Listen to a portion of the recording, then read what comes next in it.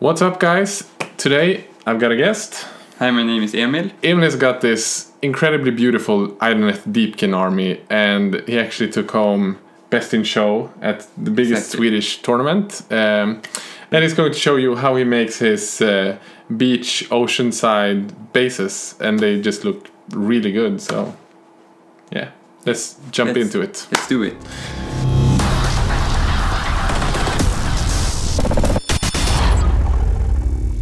To start off, Emil is gluing a part of the Azryte Ruin to the base.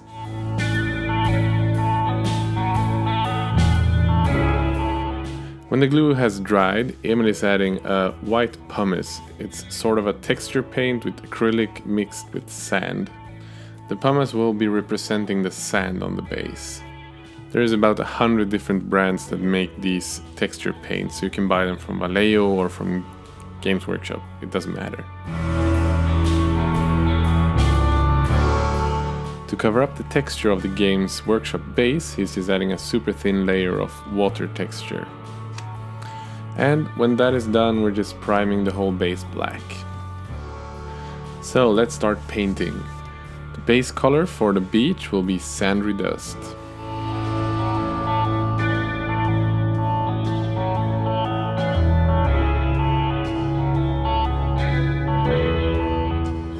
And the base color for the Azryte Ruin is Gorthor Brown.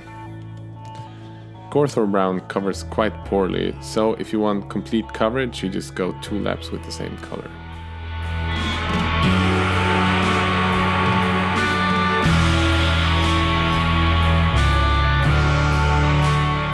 So we're shading the sand with a Seraphim Sepia wash. This is just to give a bit of a punch in the shades in the sand. And the ruins get a wash of Agrax Earthshade. Just make sure that the washes dry properly before you go to the next stage. Time to start dry brushing. We're starting off by dry brushing Zandri Dust on the sand, and this is to bring back some of the mid-tones again.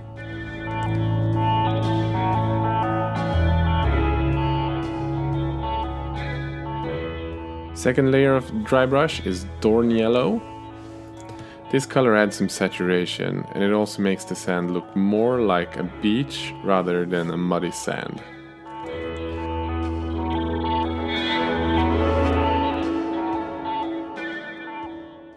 Finally, adding a small white highlight.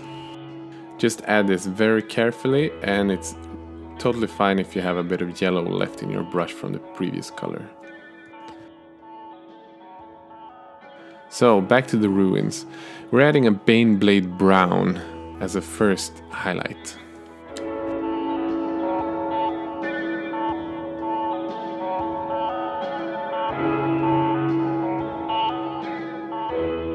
And the color of all colors, Rakarth Flesh.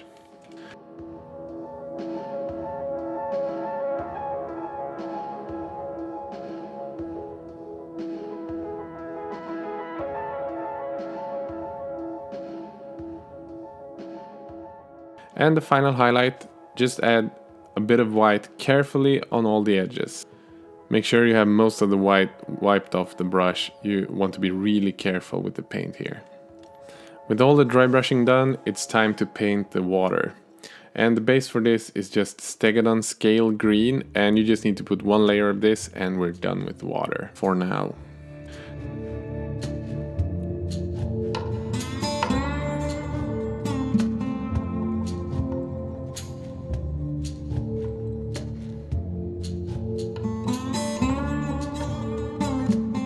The next step is to create the structure of the waves. So what you need for this is some cotton swabs and some Vallejo water texture.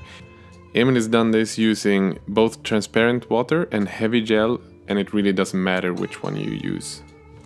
You just rip tiny pieces from the cotton swabs and place them on a flat surface. Then just take some of the water texture on a brush and start mixing up the cotton with some of the water texture. You can make a couple of these, because it's very easy that some of them end up looking not so good.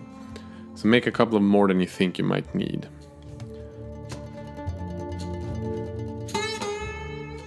So when the water texture dried, it's time to place them on the base. Just use an X-Acto knife to remove them cleanly from the flat surface.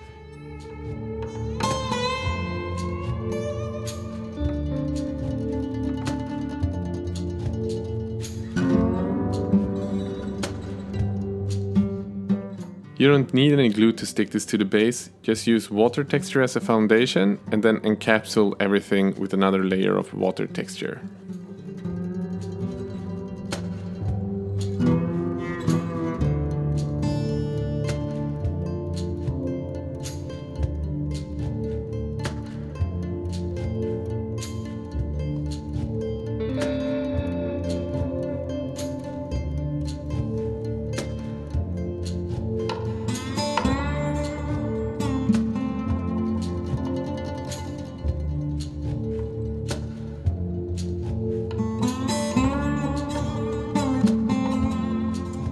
We're getting closer to adding details to the base, but first this needs to dry about 24 hours. It's time to add some of the details that make this base look amazing. These are some glass beads ordered from eBay. You can find them on some random Chinese website or Amazon as well. These are about 1 mm wide. To adhere these to the base, we just add another layer of water texture and then just place these carefully.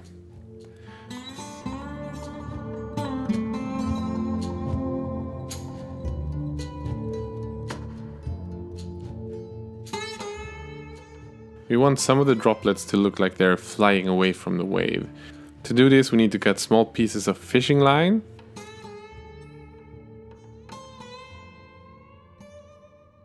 And just placing these while the water texture is still wet.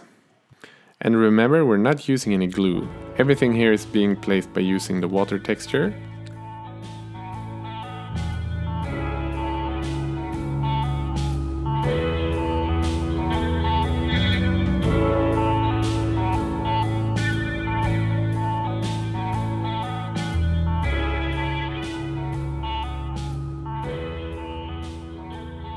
And the beads are being placed with a moist brush. One thing to consider here, and Emil pointed this out very clearly, is don't add too many of these beads. Less is truly more in this case, because the small beads really pop when it's just a few of them.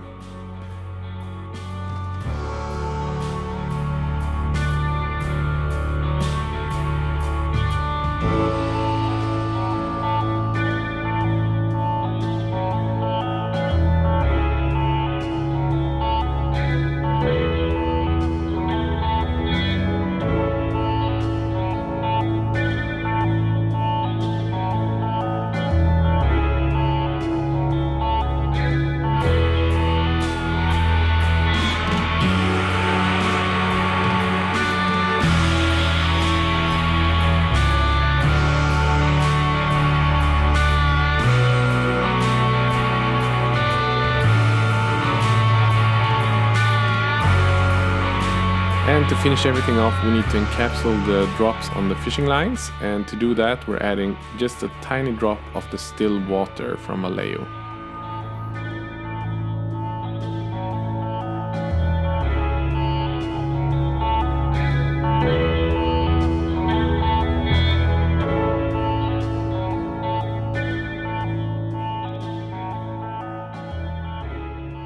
So, it's been about 24 hours and the base is finally done.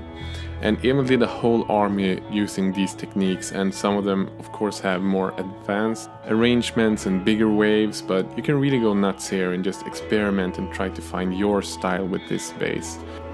As usual, I really hope you enjoyed this and learned something from it. If you did, don't forget to subscribe to the channel for updates every week.